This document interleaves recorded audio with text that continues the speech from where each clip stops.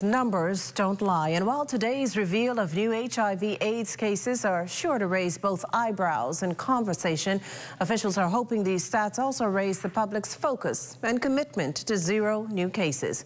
Corval Pyfrom takes it from here. These are the latest figures from the Bahamas that will be included in an upcoming UN global report on incidence of HIV and AIDS. In the year 2024, we had 156 newly reported HIV infections.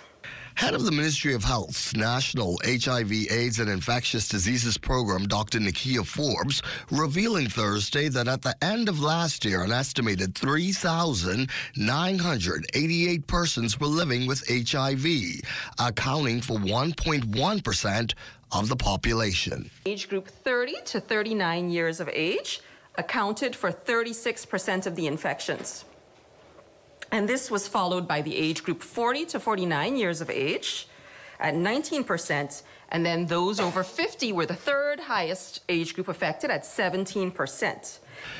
No longer feared as the painful, shameful death sentence it once was, HIV care has advanced tremendously, from diagnosis to treatment to quality of life. But even with all the strides and gains, health officials caution now's not the time to lose focus. In the age group 15 to 24 years of age, there were 22 persons reported to be newly diagnosed with HIV in the year 2024, and that accounted for 14% of new HIV infections in that year. When we consider, okay, in the last year or two, we've started to see a steady increase in some infections, all right? So from 122 cases in 2021 in the COVID years to 156, well, that is an increase, isn't it? Going forward, officials say more emphasis is needed on education, getting the message into schools for safer sexual and behavioral practices. Health Minister Dr. Darville acknowledges shortcomings, but says his administration is committed. With funding from the government, the Bahamas is noticing a decrease in the incidence of HIV cases from 2010 to 2024.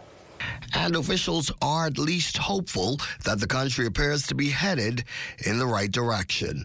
For the Bahamas Tonight, I'm Corval Pyfrom.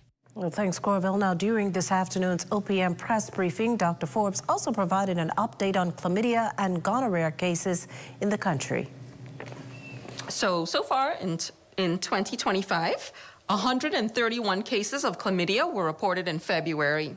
And after a temporary decline, 151 cases were reported in May, followed by a decrease to 111 cases in June. Gonorrhea cases were 34 in February, 42 in May, and then decreased to 33 in June. And persons 15 to 24 years of age accounted for 51% of the chlamydia cases and 60% of the gonorrhea cases. And while New Providence and Grand Bahama account for the lion's share of new and existing cases, Health Minister Dr. Darville says addressing these health issues is a national effort.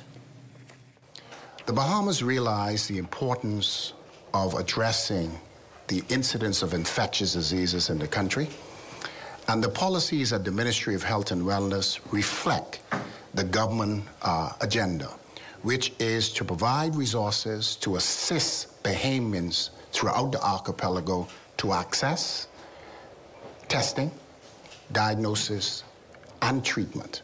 And we are committed in doing that, and by that policy, we are reaping the fruits where we're seeing the decreased incidence of cases.